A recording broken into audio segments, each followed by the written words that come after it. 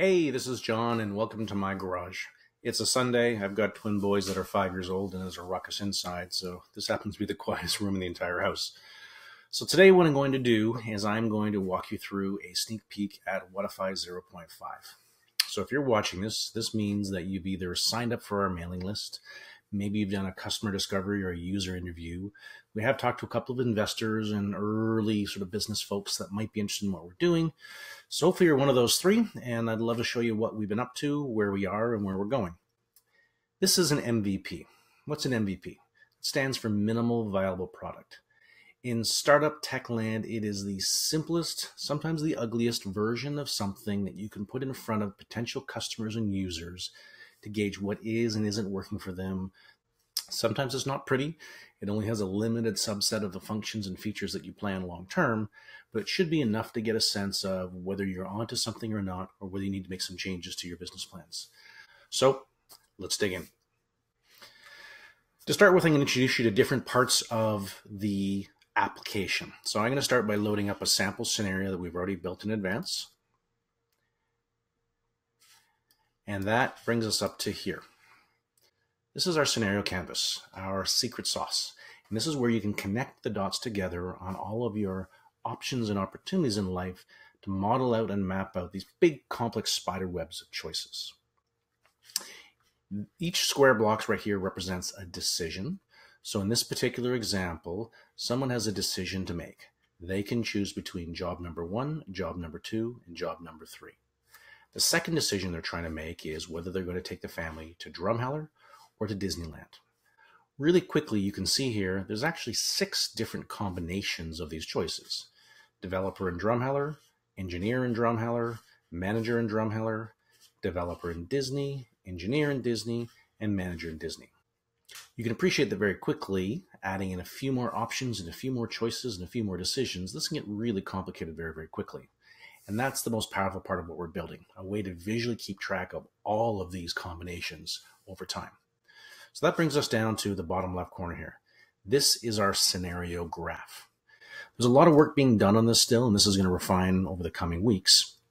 But every single one of these scenario threads, that we call them, is also represented down here in the graph. So I can slide along to any point in time and see what those different scenario threads look like financially at those given points in time. What you're seeing right now is more of a cash flow. So month by month, you can tell if a decision has you above or underwater in your choices. We also have the capability of switching from a monthly view to a cumulative view. Part of what we're trying to do is help people understand when a short-term choice, long-term, works out perfectly fine, but also when a short-term choice, long-term, maybe actually works out really, really poorly, like buying a really expensive car or taking a trip that you can't afford. So here, you're also able to see how these choices map out over time. We can look at smaller time ranges and better understand how every single choice nets out over time. In the bottom right corner here, I'm showing you scenario threads, and these are really, really important. Picture very quickly having 100 different scenario threads. It's impossible to build a spreadsheet or any other sort of way to keep track of all of those different combinations and understand where you should start looking first. Our goal is to take all of those combinations and then reorder them in a best fit scenario list. I say best fit instead of most profitable because that's a really important distinction.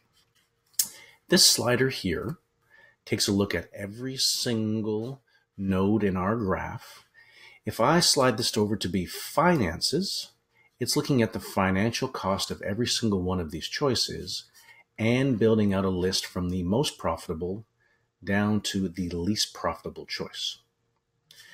I also have a slider here that allows me to slide it to this side. This icon represents ranks and reviews.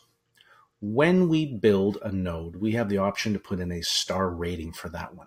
So a job could be a 5-star job, a 3-star job, a travel experience could be a 2-star or a 5-star. In this example, Drumheller, my wife and I have decided, is a 2-star experience.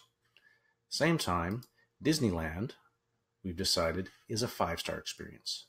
So what the algorithm is now doing in our scenario thread list, it is now weighting the calculations to put 5-star above 4-star above 3-star when ranking these. So you can see the number one choice here actually You're going to lose money, but it's based on the star ratings.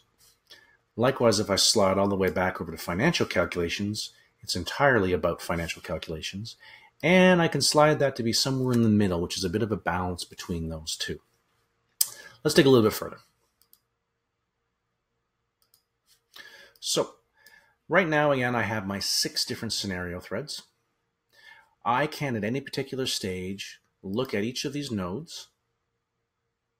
I can bypass a node if I want to take it out of my calculations. Just ignore that so it's not factoring into things, but I don't lose it. I can always resurrect that particular choice.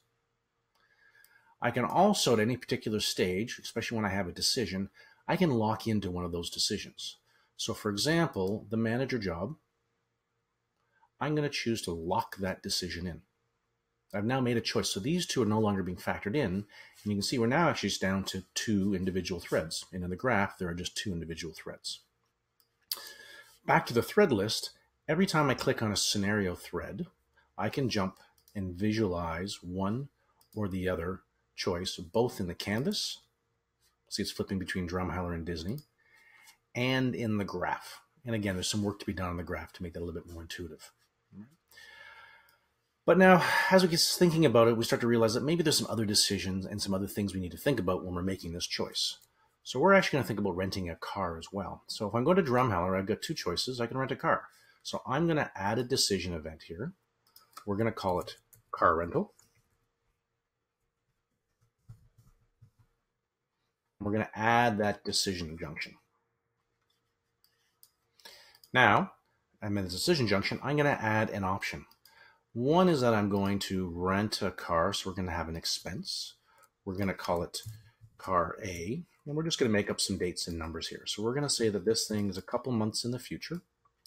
We're going to say that it is a one-time payment, and let's really drive it home and say it's expensive. We're renting a $5,000 car. It's just we're renting a Lamborghini, so it's going to be a 5-star option for us as well.